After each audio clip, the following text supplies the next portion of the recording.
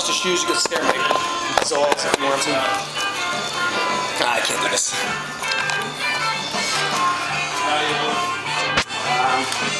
Franklin is good at this thing. Me? Yeah. I don't fucking beat. Oh my god, I'm fucking beat. I've never cramped so many times. It's so fast. I kept cramping, like I kept cramping. A lot of people work today. Fuck. It must have been the hill.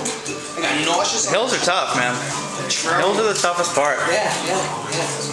All those rocks, like just staring at those rocks like hypnotic, and it like made me nauseous. I just kept looking at Danny's ass. I was getting dizzy and nothing to look at. Danny, first time in. Yeah. What was the hardest part for you? The hills and the jumping in the water. Yeah. What you feel in the water?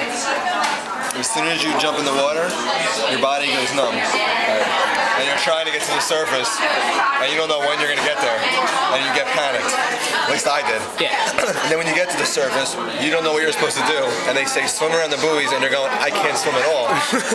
And then you're treading water like this. The guy goes to me, are you okay? He's going to come save me. I was like, no, I'm good. I'm good, yeah, don't touch me, don't touch me. I know how to swim. What was the hardest part of your run? Of my run? Yeah. Probably, the waking up at 9 o'clock in the morning. It's not bad. To get my mom to drive me. Not bad. No parking. And there you go. Howtotrainfortoughmudder.com. There's some info. We're going to have more coming up. Run uphill. No. Buy the book. Hold on a second. I may call you back. I may not lose it. Hold on. Jumping off that swing will wake you the fuck up, right?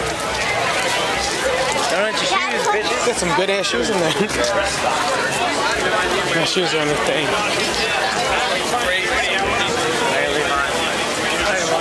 Oh yeah, put them in. Could be the cleanest pair. Oh, you wash them off. Chuck it. Donate. Donate them. You donate everything.